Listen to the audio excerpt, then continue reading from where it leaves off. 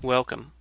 I'm Sebastian Mahfood, and you're listening to WCAT Radio, the on-air wing of En route Books and Media, bringing you the dulcet sounds of Catholic wisdom. Welcome to The Open Door. Jim Hannock and Matthew Bartko here, with our friends John Breen, Mario Ramos-Reyes, Skylar Kovich, chair of the National Committee of the party, and a new and very welcome guest, Christy Au of the Maryland Solidarity Party. We'll begin with a prayer, the Veni Sancte Spiritus. Come, Holy Spirit, fill the hearts of your faithful and kindle in them the fire of your love. Send forth your Spirit, and they shall be created, and you will renew the face of the earth. Let us pray. Lord, by the light of the Holy Spirit, you have taught the hearts of your faithful.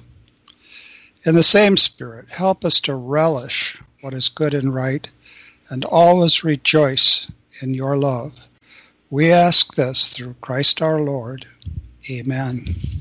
Amen.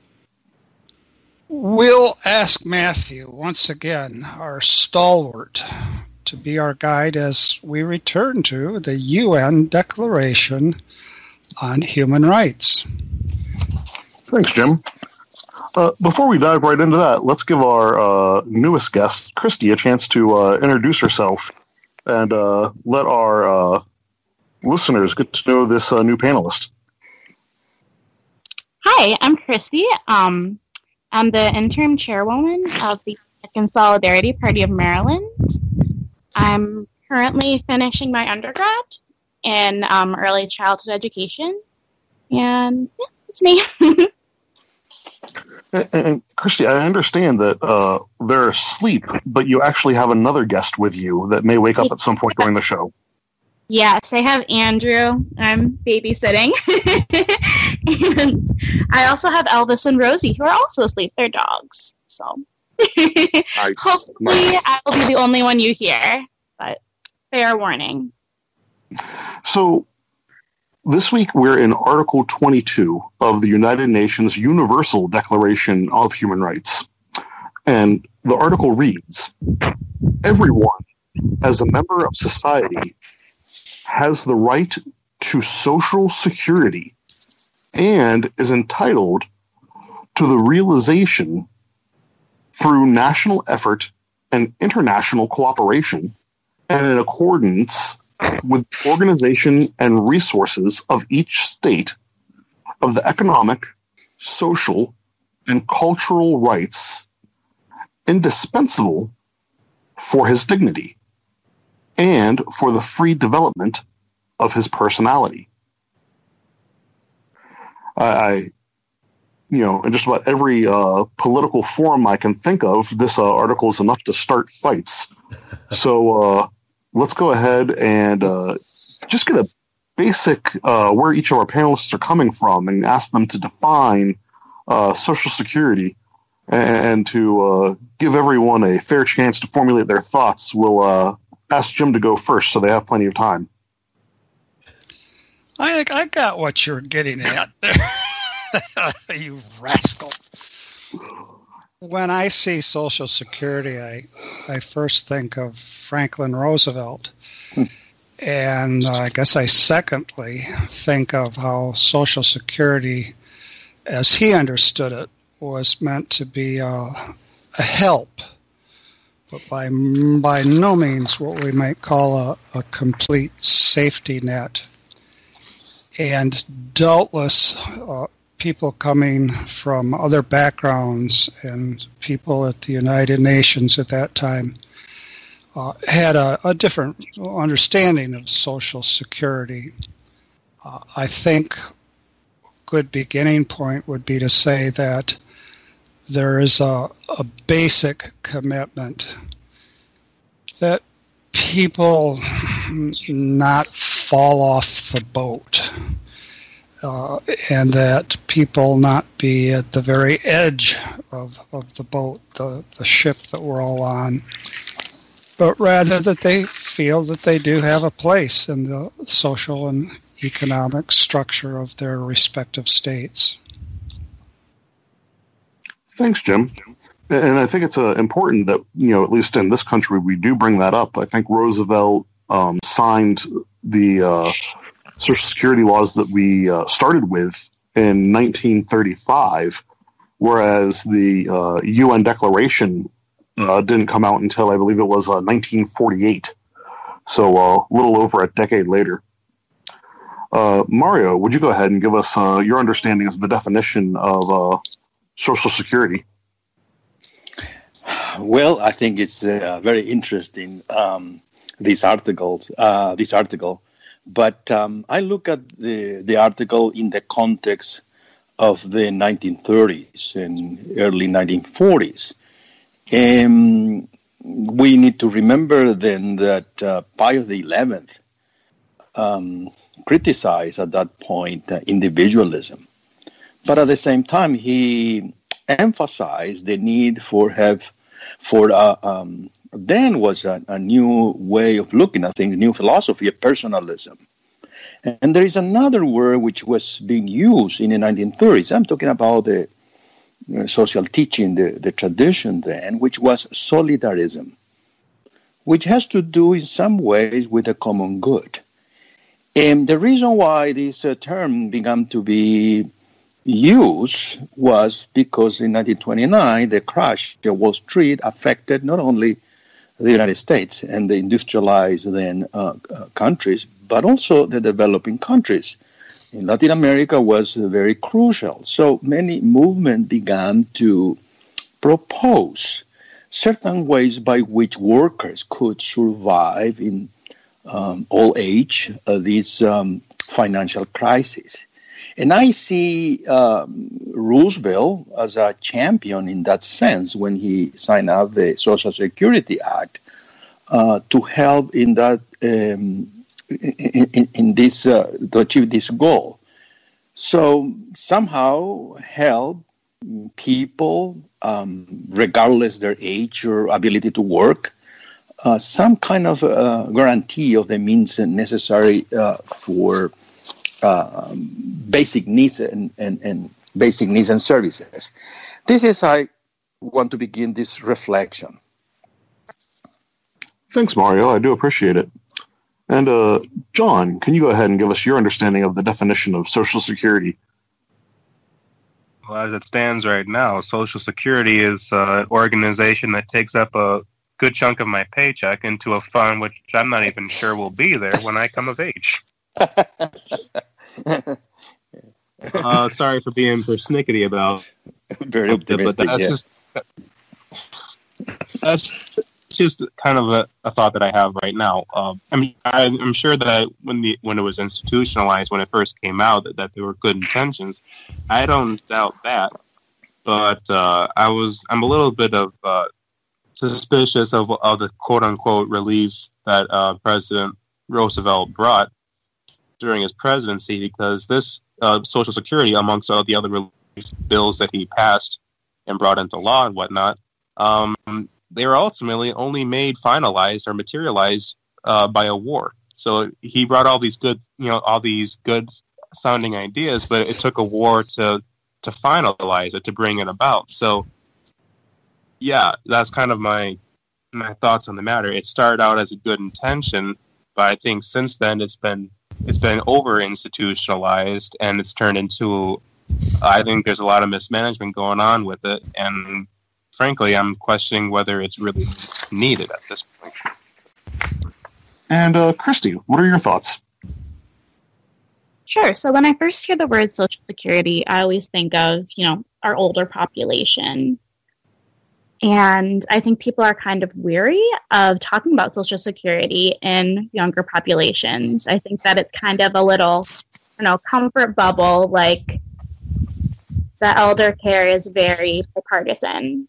And then when you start talking about it for other populations, you get into questions of, should we be giving people Social Security if they're younger? To what extent? And that's when it gets a little murky. Thanks. And Skylar, what does Social Security mean to your understanding within this context of the article? Right, yeah. So Christy makes a good point that in the U.S., it's, we mainly think of it as for the elderly, but, there are Social Security programs for the disabled as well, which I particularly, thought about as a disabled person. And so in this article, it says that, we're supposed to provide these economic resources to people who are struggling, depending on the resources of the state, and then also with some international cooperation, which is kind of unspecified in this context. But I think John is also right that there's a lot of mismanagement in the Social Security program. So does that mean that we don't have the resources to provide more Social Security or even keep what we have now? Or is it just that we're not allocating the resources in the correct way and should be figuring out some different ways to restructure things entirely? Excellent point. Something I just wanted to bring up is in the last sentence of the article, it refers to the social, or to the economic, social, and cultural rights indispensable for his dignity and the free development of his personality. So I know that in a lot of our conversation about Social Security, we talk primarily about economics, but it seems that this article puts equal weight on the economics and also the social and cultural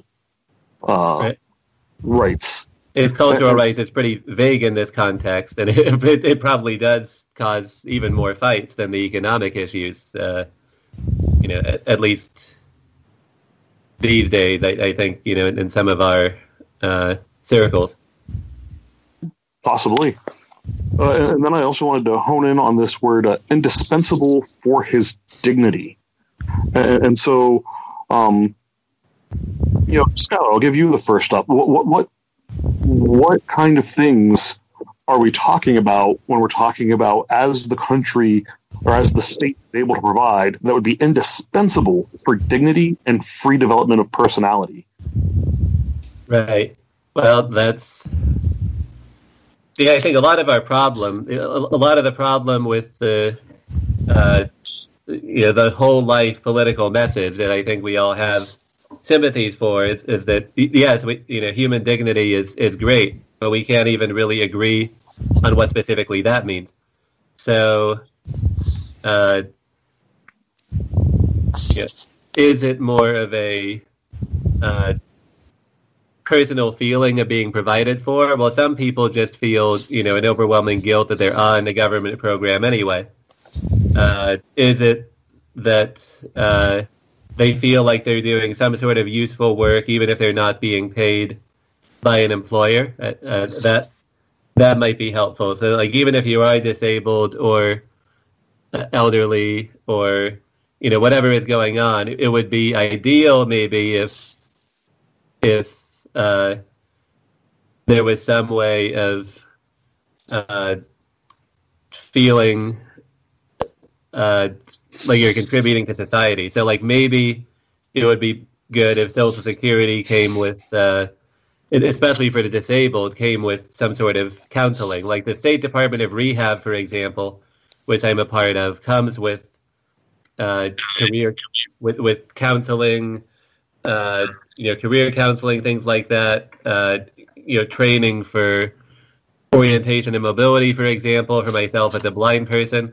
And all of that is imperfect, but it's the State Department of Rehab is far better than the Social Security system federally for, dealing with integration in the community. So it'd be good if there was more like that. And as for the free development of personality, that's where things get even more controversial because, well, like what if the free development of what you want as a personality is either immoral or should not really be provided by the government. Like you can only go so far with that, but maybe the right balance is figuring out ways that you can contribute to the community as a person who may be receiving resources. Thank you. I do appreciate that. Look, I think it's important to remember that the Declaration isn't just written for a U.S. audience, and so I think both our Social Security program and the Office for Students with Disabilities that was on my college campus, and our social welfare programs, I think all of those would fall under this umbrella of Social Security beyond just the particular program in the United States that's called Social Security. Right. It'll be interesting to look at programs in other countries, whether more, in the European social democracies or in even some of the African or Asian countries, and try to figure out if they do have more of that community integration piece. So, Christy, let me ask you, what does that last sentence mean to you as far as being indispensable for dignity and for the free development of personality? Sure. So I think it's all about looking at the individual and not painting everyone with the same brush. Like, I'm going to create a social program for, let's say, students with disabilities, and I think every student with this particular disability needs this, this, and that. I think this is saying, Article 22 rather, is saying that we need to create a more holistic program that looks at the whole person and looks at the whole individual and doesn't just kind of throw things out there at them that might be helpful and might be not. And we need to look at specific populations and their needs. Thank you. John, let me ask you, given what we're talking about with this Universal Declaration, and it's called to have Social Security that is indispensable for dignity and the free development of personality, how do you think the U.S. does that? Not just with our program that's called Social Security, but as a society, how do we do at guaranteeing security for dignity and for the development of personality? To be completely honest, I'm not entirely sure. I don't know too much of what goes on as far as Social Security goes. I just think that as far as the institution, that for as broad as its calling and the amount and the broad cultural spectrum that we have here, this is something that can't be simply dealt at the federal level. And right.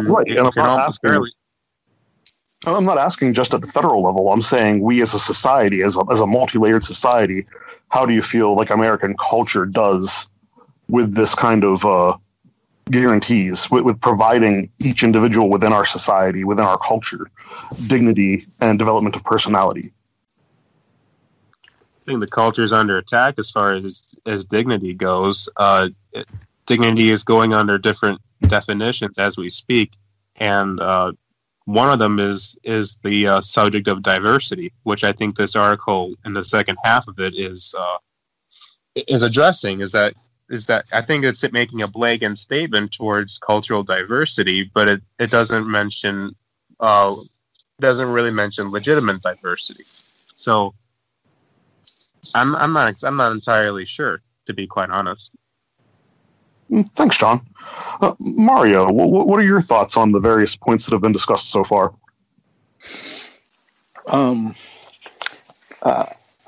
I believe we need to make a distinction in order to understand better, I think, our discussion, which is the distinction between principles and public policy. And that article, I think, set out the principle. And principles are broad enough in order to cover many subjects. In this case, how to protect people in old age or in certain circumstances, their livelihood. I think that was the point because, again, the context is important. When you reach a certain point, you don't have the strength to continue working, and you expect society help you somehow in order to continue your life. Now, how then we achieve that through certain public policies? That is up to every state. Now, looking from the perspective of an immigrant, I think you are too pessimistic about this. Because you were raised in a country where there's no social security, no welfare state. You are on your own when you are getting into a certain age. The only people in whom you can trust are your children. That is why many developing countries has many children. That's your social security. Now, in the United States, I think there are certain institutions, not only from the federal government who give you certain amount of money, perhaps it's not enough, it's going to get them bankrupt, whatever the forecast that we make about this is. But also, we may have, and we do have, I think, certain mediating institution which may help people in this stage of life. In other words, there are people who have some free access to certain institution in order to somehow live as best as they can the older age. Compared to other countries, even developing countries, I think I'm not quite pessimistic about that. It's not perfect. The public policy and how to fund them may be revised. There is a lot of corruption, perhaps. I agree with that. But I think overall, I don't see a big picture. In other words, I think it can be fixed. And another point I want to, I am not sure that I agree with the claim that, well, we don't have a definition of human dignity. Perhaps that is precisely the claim of certain people who come from the Enlightenment view that this is just, a Christian prejudice. But if we think as dignity, as the human being should be respected unconditionally, that human beings are not tool of anything else, that human beings are not those beings that should be discarded, like the Pope Francis says. I think we may agree, or most people would agree with this view. In other words, we are a being where dignity is such a high caliber that we must be respected. And I think most people would agree with that. And I think we need to start making those distinctions in order to understand the whole article, I think. Thank you, Mario. Jim, I want to give you a chance to weigh in with your thoughts and if you have any questions for our panelists. Yes, I'm thankful for John Breen's raising some hard questions, and I'm certainly thankful for Mario's optimism and hope, and is making comparisons between different political configurations and what they've offered in the past. In light of that, I'd like to emphasize that the article, as we've read it, calls for national effort and international cooperation in accordance with the organization and resources of each state. Now, there's a passage in Jacques Maritain's classic work, Man and the State, that I think addresses how broad Social Security should be understood, how broadly understood, and also the international dimension. And bear with me when I read this. It's just a paragraph or so, and it's written in the middle 50s. Maritain says, given the human condition, the most significant synonym of living together is suffering together. When men form a political society, and here I think he's being very realistic, they do not want to share in common suffering out of love for each other. They want to accept common suffering out of love for the common task and the common good. The will to achieve a worldwide common task must therefore be strong enough to entail a will to share in certain common sufferings made inevitable by that task and by the common good of a worldwide society. What sufferings indeed? Sufferings due to solidarity. And Maritain goes on to say that if we're really going to exercise solidarity in pursuit of a common task to promote human development and human security, what we have to do is to strive to overcome gross inequalities in wealth and gross inequality in the distribution of social resources. And that's very much a challenge. And that's what I think the Solidarity Party can help people to think about. Thanks, Jim. On to that, since we have two party officers with us this morning, let's start with Christy and ask, what does the Solidarity Platform have to offer by way of commentary on or policy suggestions for Social Security? Sure. So I've been kind of in my head during your conversation thinking about the adage, think locally, act globally. And I think the Solidarity Party does a really good job of that. We look at how our actions affect the global world around us, and we advocate for policies that really do help the global world, but instituted in our own communities, starting at the grassroots level. Thanks.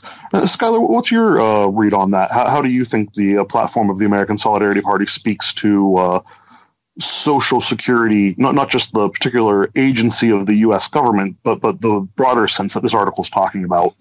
Right. Yeah, I was just going to try to look up maybe some specific planks in the platform, but that would take a minute. But there's certainly lots of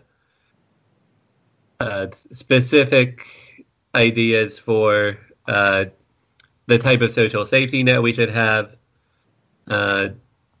in the U.S., as well as calls to contribute to the global efforts through our international organizations and various efforts to bring humanitarian aid. Also, the generous policy on asylum for refugees would be another specific point. And Christy is right that the balance between the local and the global is really important and definitely difficult to achieve. I think one of the great struggles of the party is how to communicate ways that we can achieve that. Hopefully we'll be running candidates soon who will be able to articulate that in a strong way. Because I think when you get down to specific proposals, you often get people who will, be critical of them because they see ways in which they might be counterproductive or they don't work. And I think part of what's going on is that we know so much about, how certain proposals like, international cooperation can go wrong, that we mistrust, that there's many people, even in the Solidarity Party, who mistrust a lot of the entire process. So it's something to always keep understanding those concerns, but also bringing up solutions. Thank you. I do note that in here, it talks about the resources of the state in particular, and then this is a document that is particularly geared toward governments. The United Nations is a organization of states, so it's not necessarily writing in regard to churches or voluntary membership organizations. But as I'm reading this, especially in regard to full development of personality, I mean, we're going to get on to Article 23, which is going to be much more about work. And then Article 24 is about having rest. 25 is about standards of living, and 26 is about education. 27 goes on to culture and art.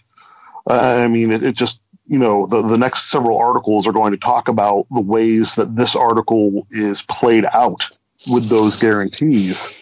But one area that I think we touched on earlier, and perhaps this would be covered under one of the future articles that's going to talk about, the right to join unions.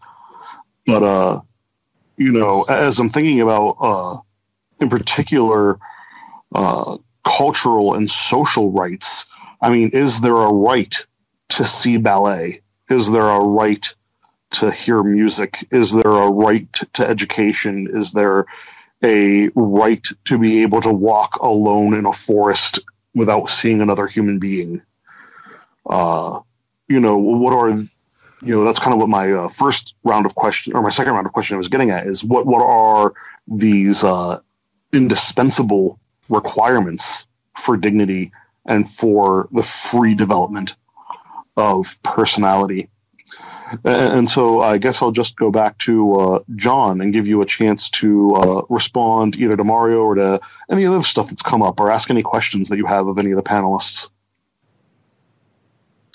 Well, just a thought that I've been having. I think that Social Security has been seen as almost... I think Social Security has become more of like a minimalist mode of thought, whereas when it was first started, it was supposed to be considered as something supplemental.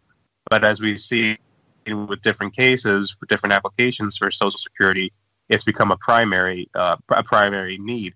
So one question that I would probably want to pose is, does this article,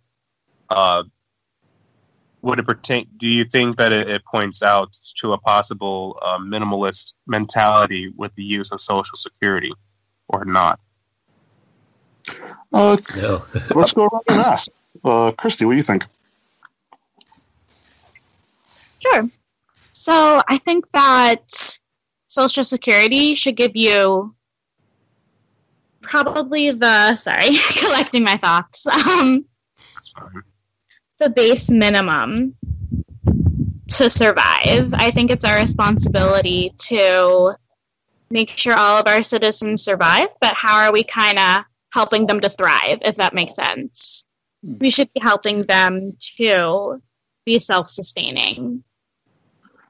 So is it fair to say that what you're saying is that it's minimalist as far as the minimum it should do is keep people from essentially dying in the streets, keep people alive at subsistence level?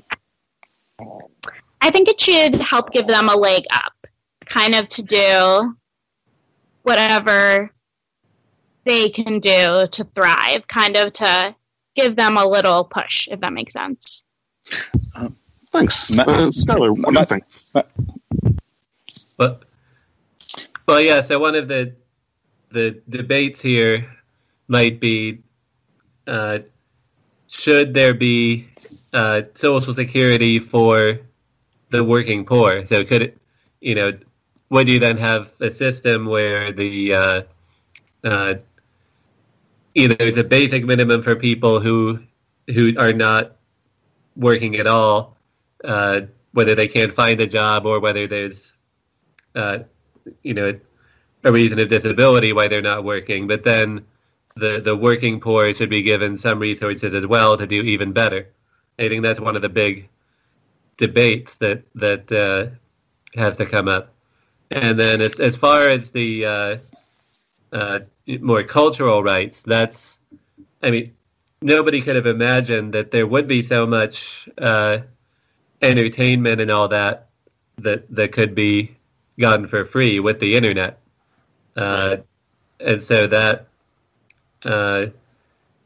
complicates things. I think it would be great to be able to see the,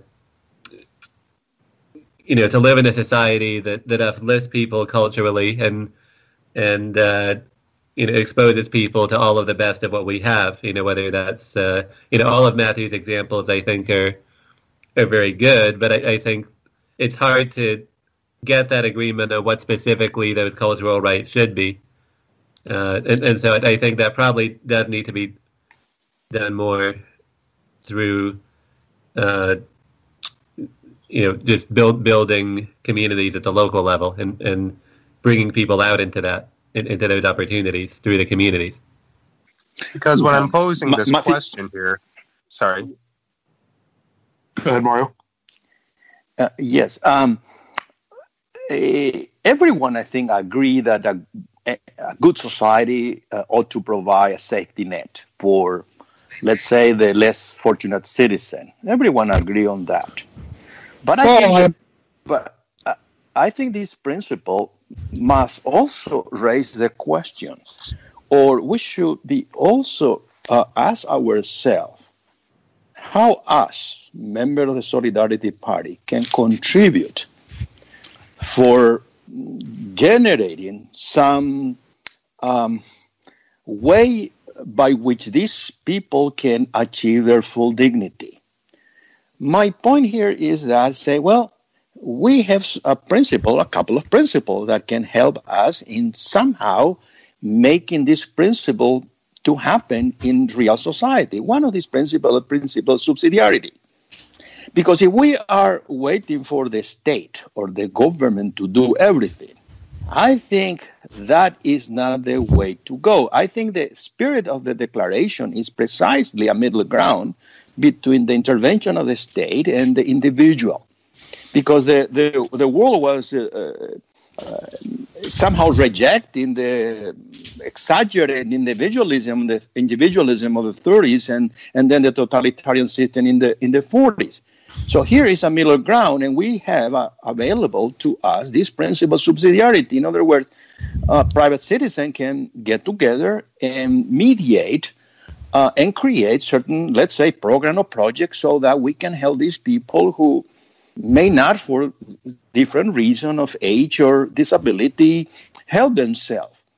And there's another principle which precisely we owe the name of the party, the Solidarity Party, which is a virtue, it's a moral virtue.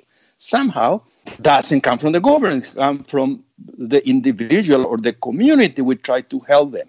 So my point is that, yes, Social Security may give the minimum in terms of monetary reward, but at the same time, the state must protect the right that we have in order to make associations so that we can mediate and help people in need. So I think that should be, a commitment of a party like the Solidarity Party, which is in some ways, or in many ways, is completely different from other political parties which only think power and nothing else. And Jim, what would you say to John's question as to whether or not this can be construed as a minimalist government form of article, or if this is big government to the nines? I'm a little bit of a disadvantage because, though doubtless I wasn't I missed the last 5 minutes or so of the conversation. I had some internet connectivity issues. I want to push things in this direction, and I hope it's not ignoring critical points.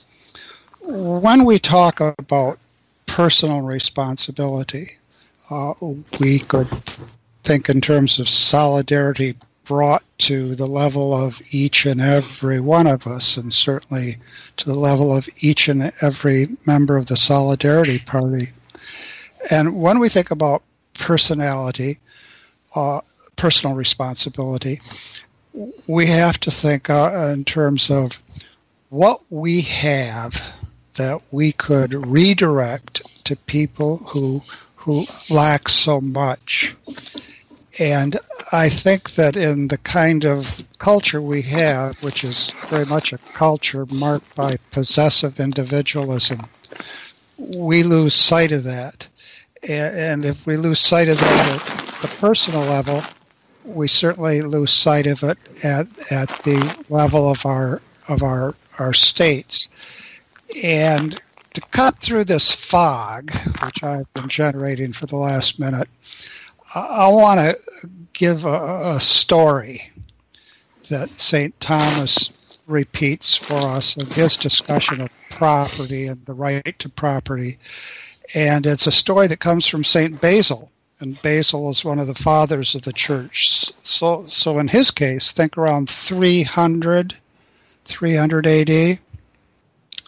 So St. Basil says, the rich, and I might put in, the pretty doggone well off, the rich who deem as their own property the common goods they have seized upon, are like to those who by going beforehand to the play prevent others from coming and appropriate to themselves what is intended for common use. Now, it would be unlawful to prevent others from obtaining possession of common goods. Therefore, it is unlawful to appropriate to oneself what belongs to the community. How much stuff do I have that I don't need, that I'm not using, that other people lack, and that if other people had, they could probably use better than I have? Now, having raised this pointed story told by Basil, St. Thomas says this: a man would not act unlawfully if by going beforehand to the play he prepared the way for others. But he acts unlawfully if by doing so he hinders others from going. In a like manner, a rich man does not act unlawfully if he anticipates someone in taking possession of something, which at first was common property, and gives others a share. But he sins if he excludes others indiscriminately from using it. And I think the Solidarity Party, in its spirit, certainly draws on this back and forth in its acceptance of what we might call the universal destination of goods. Things are for people. Things are for people. And we need to always check to see if we're using things wisely. And I think the Solidarity Party can contribute enormously, even if we don't have any political weight at this point, and clearly we don't. We can raise this question: is the universal destination of goods something that people have in mind, or are we simply possessive individualists, and are we developing a country that's interested only in its own power and might? Thanks, Jim. John, I feel like you were trying to ask a follow-up in there. Well, I was trying to give like the mentality behind my question, because prior to Social Security being the institution that it is now, prior to that, there was a lot of Christian outreach that was going on. So like religious orders that were dedicated to tending of the elderly, tending the poor, things like that. So I was kind of pointing in the direction that Social Security, I think, has kind of taken over on that end. Even though the mission of, even Christian missions, like they're still there, they're still out there, they still have this focus in mind to tend to the poor.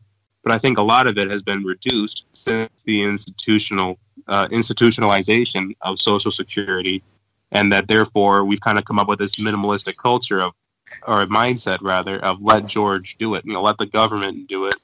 This is what we're paying taxes for. Let them deal with it. It's no longer our problem. So that was kind of the mentality that I was approaching the question with when I originally posted. Can I jump in here? I have something to point out about that. So you could look at it the other way, where part of the reason why Social Security even came about is because it became clear that the religious orders and the religious institutions, for various reasons, maybe partly having to do with the Industrial Revolution, partly having to do with the fragmentation, increasing fragmentation of the denominations and the political events going on in Europe and the huge size of the U.S. Lots of different factors. Religious groups felt that they could not adequately take care of people, in that holistic way. And so they actually, especially the U.S. Conference of Catholic Bishops, were among the biggest supporters of Social Security and the New Deal. And this was far before, some of the Vatican II social teaching of the Catholic Church and some of the more recent documents of the bishops. I've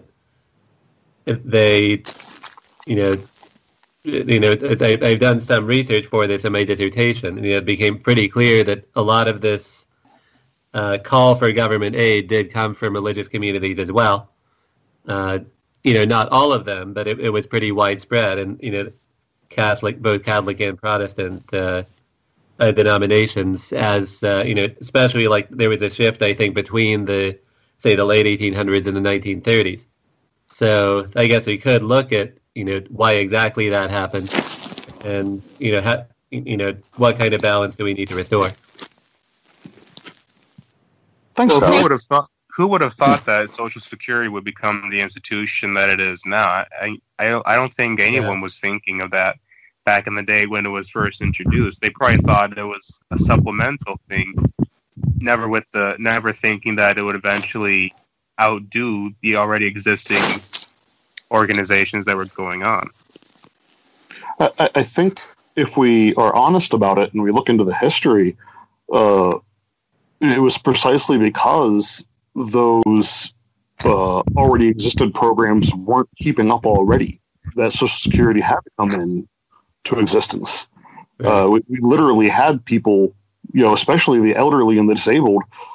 I don't mean this figuratively. They were literally starving to death. And that's one of the reasons that, it was particularly sold as a survivor, for the elderly, for widows, and for disabled people were the three main groups that were, essentially people wanted them to stop dying due to the neglect of their families and churches. And that's why this bill was able to be passed. And I think the kind of middle ground here would be giving things like grants and tax breaks to nonprofit organizations. But the problem that kind of arises is, at what point is an organization too ideologically to the left or right for the government to give them a grant or a tax break? And that's where I feel like a lot of tension comes. So, Chrissy, just to follow up on that, if you're a nonprofit, you're already not being taxed. So when you're saying a tax break, would that end up being, an actual disbursement? Since you would then have a negative tax burden, would that be the government actually paying the organization then? I guess it'd be, I'm talking about, people who don't want churches and things like that to have, who don't want nonprofits who are religiously affiliated to have 501c3. I think it is status. Oh, okay. All right. I think I see what you're saying. Yeah. So that gets back into what was brought up earlier, this idea of subsidiarity, that just because the government's ensuring that something is done doesn't mean it has to be the government doing it. Yeah. Matthew, it's interesting looking at the development of Christian democracy. A case I think interesting that we may want to consider is the Chilean case in the 1960s, which was very interesting because it was called, during the council, was the revolution there, which was not a revolution, was just a democratic government of Eduardo Frei, the disciple of Jacques Maritain in Chile. He called his revolution, his system, a revolution in liberty. One of the policies was precisely social security. So the idea was, yes, the government must intervene in helping those who cannot help themselves, but not completely. So there was a combination between intervention of the government and also the protagonism of civil society. Now that policy lasted not very long. One of the reasons, there may be more than one of the reasons why the social society, the mediated institution, the church become secularized. So 1960s were the time of the influence of liberation theology, which trust more in government on the political system rather than mediated institutions, so that many priests began forming what was called the movement of Third World priests, and they began supporting leftist government that led to the socialist election of Allende in 1970 in Chile. And the whole thing began collapsing. And then, unfortunately, there was another coup d'etat, etc., etc. In other words, the whole point here is to find an equilibrium between our own freedom of association and providing that come from our Christian experience, and then also trust in some ways to the government. But our role has not been very. It's quite difficult sometimes. This revolution in liberty, and I've end with this just little story. In the 1960s, the Christian Democratic Party in Chile was called Red Fish in Holy Water.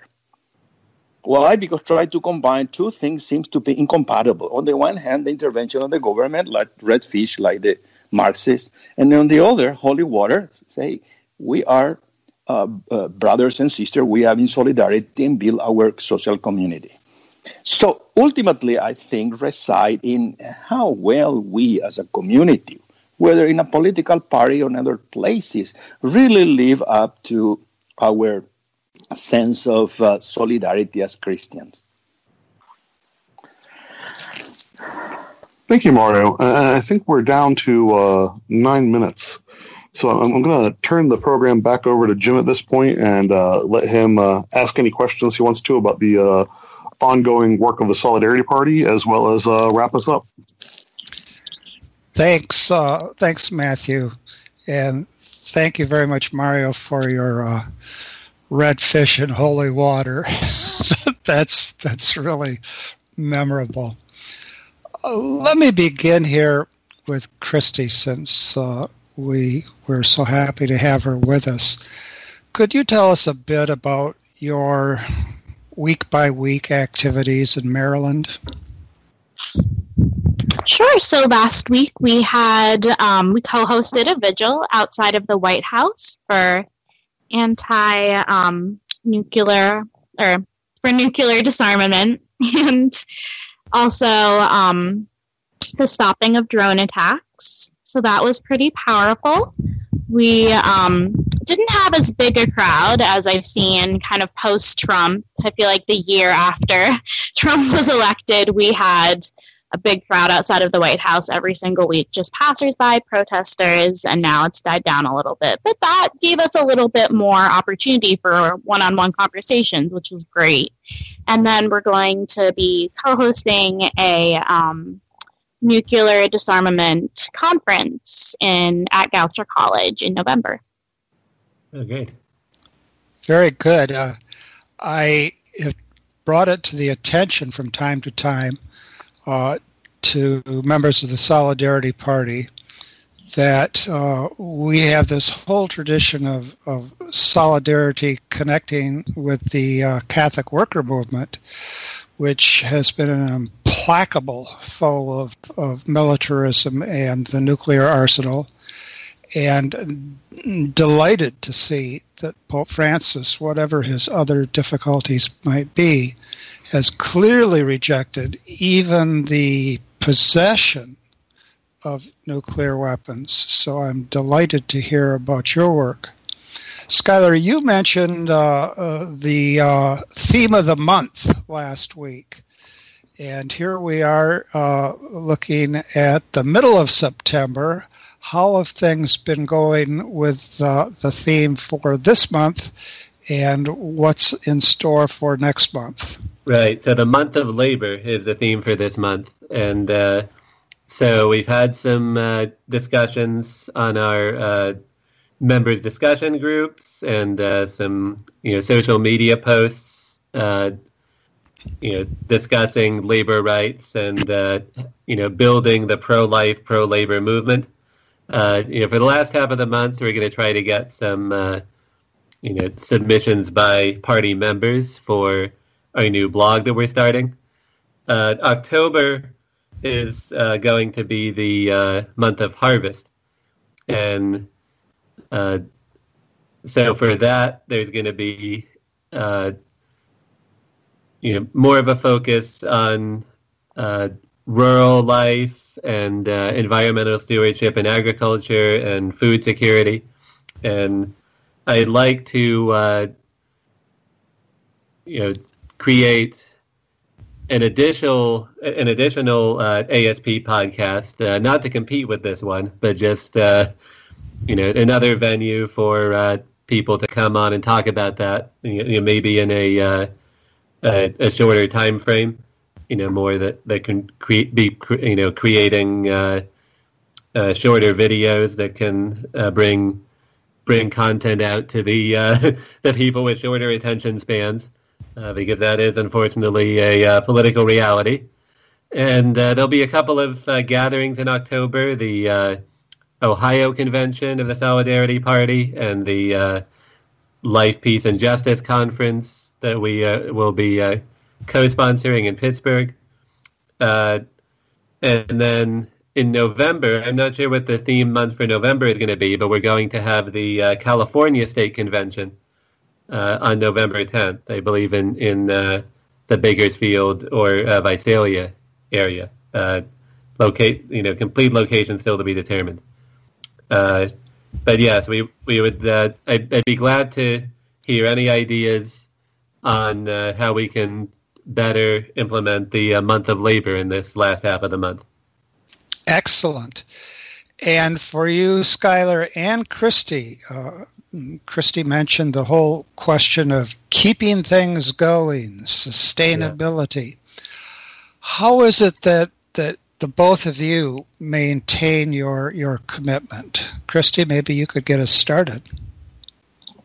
Sure. So I've been trying to do at least one thing every day for the Solidarity Party, whether that be an email, a Facebook post, reaching out to a member. And I haven't been as good about it as I wish I was, but that's kind of been my, mentality of keeping things going. Just one small thing every day. Good idea. Yeah. Skylar? Yeah, and I should say that, we're all very proud of your work, Christy, in Maryland, and moving that chapter forward. So my work, having been on a national committee for 2 years now, it's definitely a lot to keep track of everything. I also try to focus on one thing every day, although there can be somewhat of a distraction with the fact that so much of our work is on social media right now. But at least, like, if I see an article that would be interesting for a particular state, I post it to that state's Facebook group. I try to keep in touch with at least one other national committee member each day, whether it be state development or director, outreach director, or a campaigns director. Just a constant, continuing, no matter how slow the progress can admittedly be at times, continuing to keep taking steps toward our really important work. La lucha continua. The struggle continues. And we have to recognize that. We're never going to be done, and we're only going to be just halfway begun. And that's the human condition. I want to thank all of you, and I want to close with today's gospel. This is the feast of the exaltation of the cross, the Holy Cross. Jesus said to Nicodemus, "No one has gone up to heaven except the one who has come down from heaven, the Son of Man. And just as Moses lifted up the serpent in the desert, so must the Son of Man be lifted up, so that everyone who believes in him may have eternal life. For God so loved the world that he gave his only Son, so that everyone who believes in him might not perish, but might have eternal life. For God did not send his Son into the world to condemn the world, but that the world might be saved through him." Thanks to all. Look forward to next week. Godspeed and God bless.